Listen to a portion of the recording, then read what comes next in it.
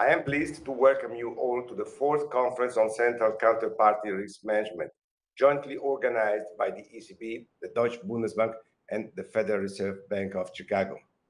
This conference takes place against the backdrop of the unjustifiable and despicable act of aggression against the people of Ukraine.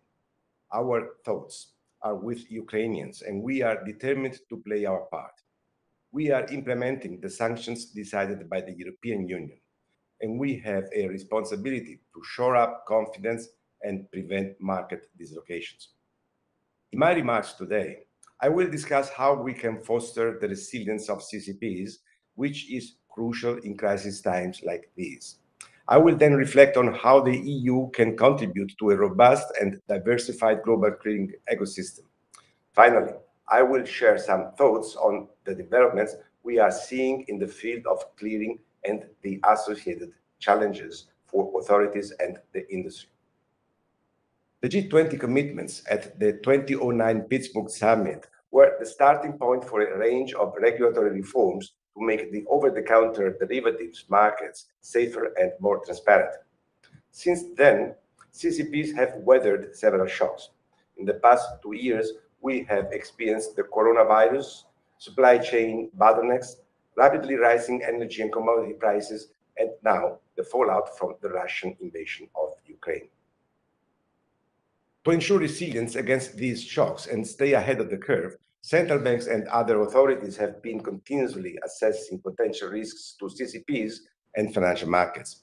Higher market volatility that can put banks under liquidity strain has led us to revisit the procyclicality of margins and to examine the system-wide impact. At international level, regulators are reviewing margin practices.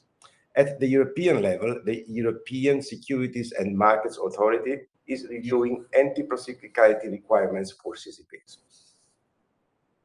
As geopolitical tensions grew in the past few months, CCPs engaged with their clearing members and regulators to prepare for escalation scenarios. With the start of the Russian aggression against Ukraine, the emphasis turned to close cooperation, transparency, and timely information sharing, in line with the lessons learned from previous crises. This continuous engagement has been particularly crucial to ensure that banks are prepared for increasing margin calls, trading suspensions, or the implementation of sanctions. We will continue to closely monitor the volatility in cleared markets, especially in sectors with significant exposures to Russia, such as energy and commodity markets, but also linked to the wider macroeconomic and financial effects of the current geopolitical situation. We also need to be mindful of the heightened threat of cyber attacks. In this context, the Cyber Information and Intelligence Sharing Initiative launched by the Euro Cyber Resilience Board for pan-European financial infrastructures provides a suitable platform to foster preparedness and resilience to potential cyber attacks. When assessing the resilience of the clearing ecosystem, regulators should not focus exclusively on CCPs. Clearing members also need to react to external shocks to ensure they deliver on their obligations to clients and other end users. A diversified approach towards risk management gives banks and end users the flexibility to react and adapt to individual crisis scenarios and other challenges. Financial markets are more stable and resilient when market participants have options for where to clear and when backup arrangements are in place. On the contrary, being overly dependent on a small number of providers for systemic clearing activities increases risks, especially where domestic authorities do not have sufficient control over those clearing activities. Considering the size of the European economy, the importance of European market participants, and the relevance of the euro as an international currency, there is ample room for the EU to expand the availability of clearing options. A dynamic and robust European clearing ecosystem can increase the overall attractiveness of central clearing and further reduce systemic risk to the benefit of global financial markets.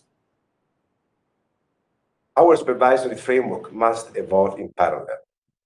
For CCPs that provide significant services across borders within the European Union, it would be necessary and logical to develop the EU dimension of CCP supervision. In this context, the European Commission has launched a targeted consultation to explore ways to build EU clearing capacity and to revise the supervisory framework to ensure that risks remain appropriately managed. The clearing ecosystem is evolving quickly. New financial products that support hedging activities by market participants and the real economy are being made available for clearing. New market participants are entering the clearing space, seeking to benefit from efficient and resilient post-trade mechanisms. And CCPs are assessing the potential of new technologies, such as distributed ledger technology and cloud computing, to enhance the efficiency of IT processes and their integration into the wider market infrastructure. To make sure that this evolution happens in a safe way and that it contributes to the reduction of systemic risk, we need to understand what could endanger or disrupt the operation of clearing systems. Emerging economic, macro-financial, and environmental factors, as well as changes in ownership structures and consolidation in the post-trade landscape, might all increase interdependencies and have implications for systemic risk. Risks might emerge that had not been considered previously, while new channels might help spread existing risks. For instance, it is crucial that we sharpen our understanding of new risks stemming from climate change. ESMA's work to develop a climate risk stress test for CCPs is an important step that the ECB is actively supporting. Steering the evolution of clearing in a sustainable and responsible direction will also make it safer. Likewise, we need to carefully and critically assess the role of CCPs in relation to crypto assets. Given the financial risks and high volatility associated with these products, we need to ensure that they do not bring additional risks to CCPs, but rather that CCPs contribute to enhancing the safety of this financial segment. Subjecting crypto assets and clearing activities in that space to sound regulation, oversight, and supervision is the minimum that must be done. But we must also consider their impact from the perspective of corporate responsibility, given the potential risks to financial stability, sustainability, and the fight against illicit activities.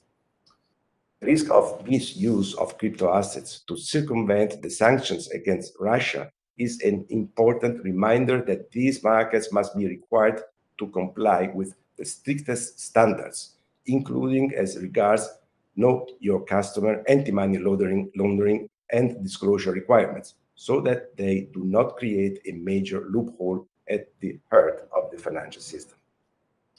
A better understanding of these challenges will enable us to set the right incentives and boundaries to support the safe evolution of clearing. This may include revisions to both potential requirements and supervisory arrangements for CCPs. Let me conclude. The global clearing ecosystem could benefit from more clearing options and alternatives to ensure banks and the real economy have continuous access to safe and efficient clearing solutions. The EU can make a significant contribution here by developing and offering safe, efficient, and innovative clearing infrastructures. The evolution of clearing markets brings with it new product offerings, risk profiles, and approaches to risk management. This, in turn, requires supervisory and regulatory approaches to be adapted and regulators and the industry to work closely together. We have a joint responsibility to ensure that clearing contributes to making financial markets safe and sustainable. In that spirit, I hope we can use the opportunity of today's conference to advance our thinking together, share experiences, and draw inspiration from one another.